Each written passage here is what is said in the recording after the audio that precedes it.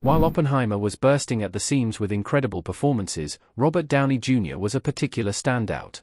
Widely considered one of 2023's best films, Oppenheimer chronicles the life and times of J. Robert Oppenheimer, Cillian Murphy, particularly as he was developing the world's first atomic bomb. A smashing success, Oppenheimer made nearly $1 billion at the worldwide box office and took home a plethora of Oscars, including Best Picture, Best Actor, Murphy, and Best Supporting Actor for Downey. Oppenheimer is also notable for netting acclaimed filmmaker Christopher Nolan his first Academy Award, as he won for Best Director. Robert Downey Jr. has been a prolific actor for decades, who publicly struggled with addiction only to achieve one of the best comebacks in Hollywood history when he was cast as Tony Stark in Iron Man, the first ever MCU movie, which was released in 2008. Downey played Iron Man for over a decade, and though he was involved in some other acting projects during that time, many wondered if he had an awards-worthy performance in him. It turns out he did, as Downey's Oscar-winning Oppenheimer performance will go down in history as one of the actor's best. Robert Downey Jr. plays Lewis Strauss in Oppenheimer. Strauss was an AEC chairman who was envious of Oppenheimer. Robert Downey Jr. portrays AEC chairman Lewis Strauss, who is an antagonistic force to J. Robert Oppenheimer in the 1950s timeline of the film. The main focus of Strauss' narrative is his attempts to have Oppenheimer stripped of his Q clearance in the U.S. Department of Energy on the pretense that he had ties to the Communist Party. Strauss helped lead a series of investigations regarding Oppenheimer, which leads to the film's true climax. Lewis Strauss was consistently shown throughout the film to be petty and extremely jealous of Oppenheimer. This pettiness and jealousy were seemingly the main driving force behind his desire to destroy Oppenheimer's credibility.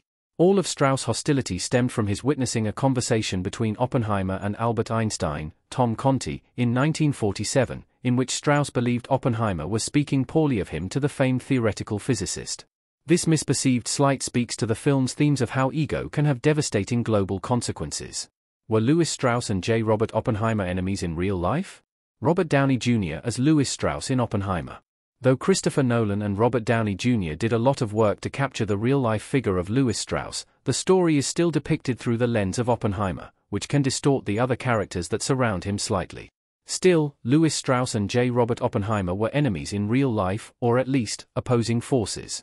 The events that played out regarding Lewis's narrative throughout the film did largely happen, and he did succeed in getting Oppenheimer's clearance revoked. However, while Oppenheimer is a true story, it is still a narrative film, so Strauss' negative feelings toward J. Robert Oppenheimer were likely elevated for the purpose of dramatic conflict. Like many figures, Downey's character was an incredibly complex person, and no 3-hour narrative would be able to catch the full breadth of who Lewis Strauss was. What Robert Downey Jr. has said about his Oppenheimer role. Robert Downey Jr. as Lewis Strauss in black and white in Oppenheimer.